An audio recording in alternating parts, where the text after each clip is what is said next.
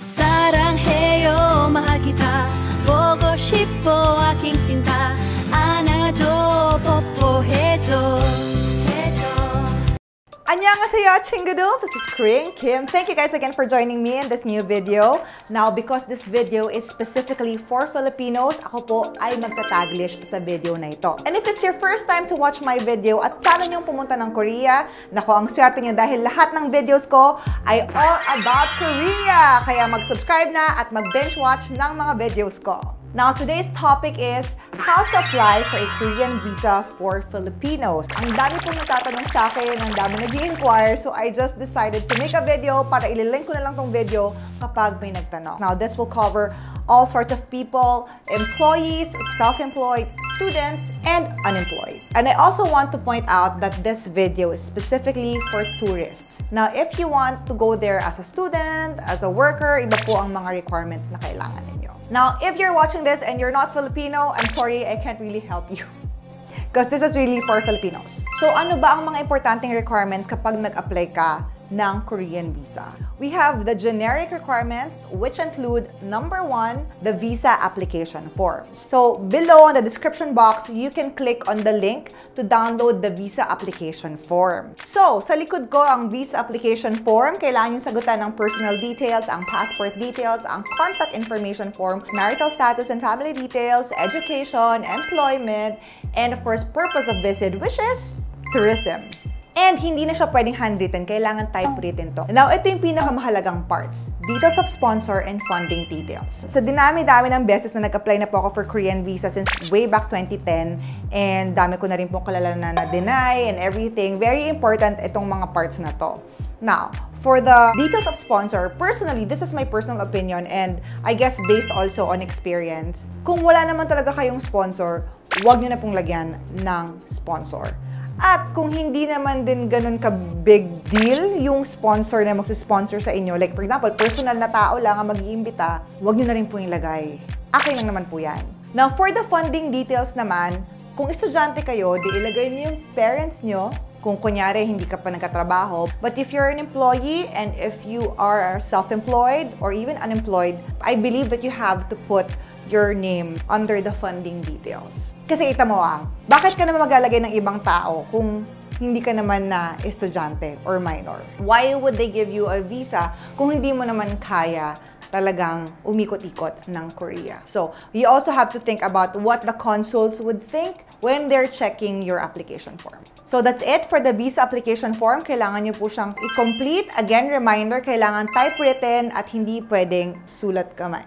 Another requirement, of course, is one passport photo na white background. Now, ako ay recommend gumastos na kayo, magpa-photo na po kayo sa totoong professional photographers, whatever, sa mall, etc. So, tell them that you're using it for your visa application. You would also need an original passport that's valid for 6 months as well as the photocopy of the bio page or the page 2 of the passport, the one with your details. Now, you would also need an original bank certificate and an original bank statement. Now, ito yung maraming tanong. They always ask, magkano po ba ang dapat laman ng bangko? Based sa experience ko at sa mga nakausap ko ring travel agencies, hindi masyadong mahalaga yung amount na nandoon. But it's very important na hindi siya one-time, big-time na ilalagay mo. For example, kukuha ka ng bank statement or bank certificate on, let's say, on the 15th of the month.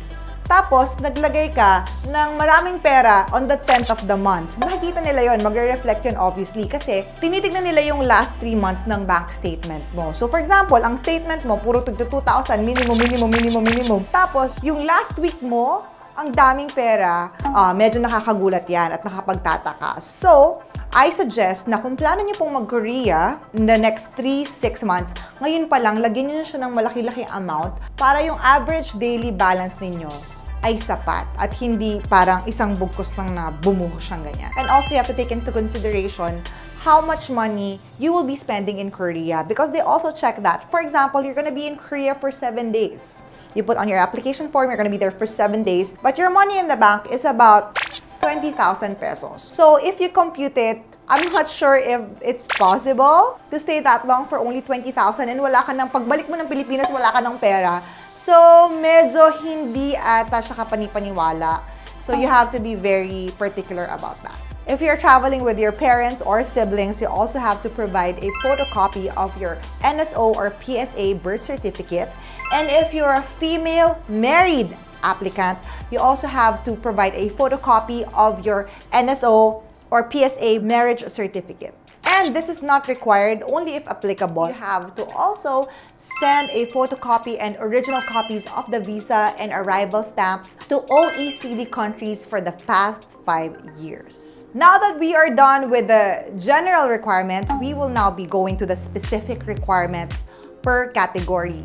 Now, let's start with the employees. Kung empleyado ka po at ikaw ay nagkatrabaho, ito po yung mga kailangan mo on top of the ones that were mentioned earlier. So, most importantly, you would need an original certificate of employment kasama ang applicant's position, date hired, compensation, office address, landline number ng HR, bawal po ang cellphone, at of course, email address ng HR, tsaka yung date kung kailan na-issue ang certificate.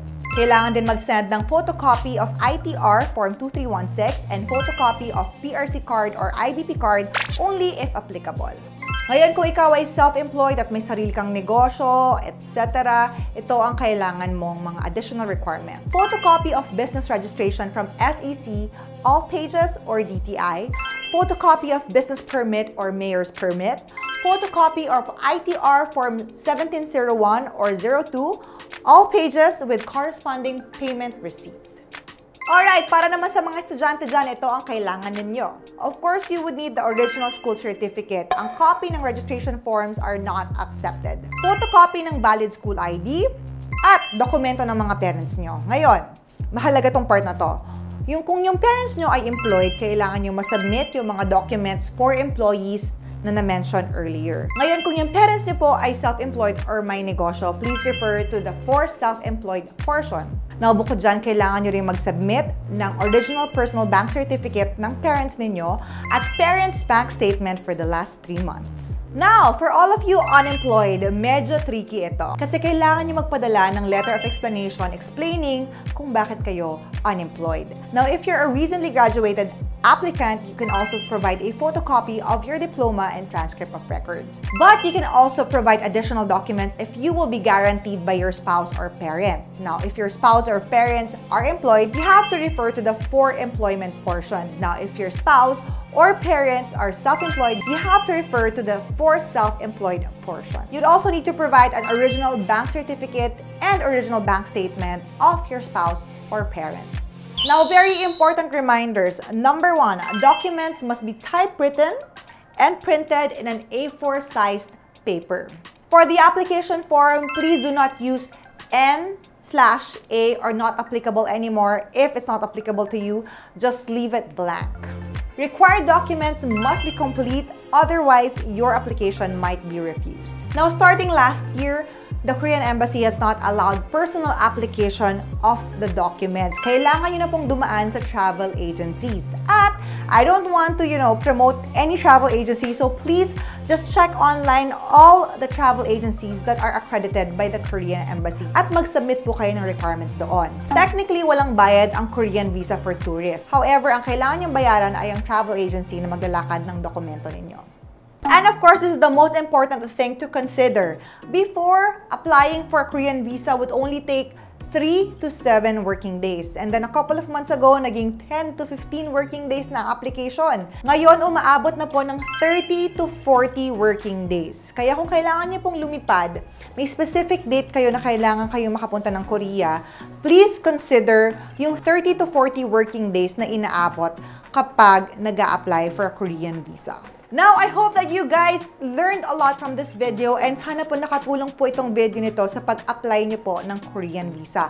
Again, this is for tourists. If you are applying for student or work, hindi po ito yung mga requirements na kailangan ninyo. And guys, if you are going to Korea, naku, gaya po na sinabi ko kayo ng umpisa, ang dami niyo pong pwedeng matutunan about Korea sa channel ko na ito because it's all things Korea. If you want to know the places where to go shopping, if you want to know the places where to eat, kung kayo po ay K-pop fan, my gosh, K-pop fans, you would enjoy the videos on this channel. If you'd also like to know more about the culture from an outsider's perspective, not as a Korean, you can also learn from some of my videos. So I hope that you guys will enjoy my videos. And I really hope sa mga mag-a-apply ng visa, ma-approve po ang visa ninyo at makapunta po kayo ng Korea, mag-enjoy po kayo at makapag-travel. Huwag niyo po makalimutan na mag-comment on this video and like this video and subscribe to my channel and hit the notification button. And of course, add me on my different social media accounts so I can also chat with you here on the comment section and on my SNS. So I'll see you guys again next time. Thank you, and please remember to be kind and to spread love and happiness. Bye!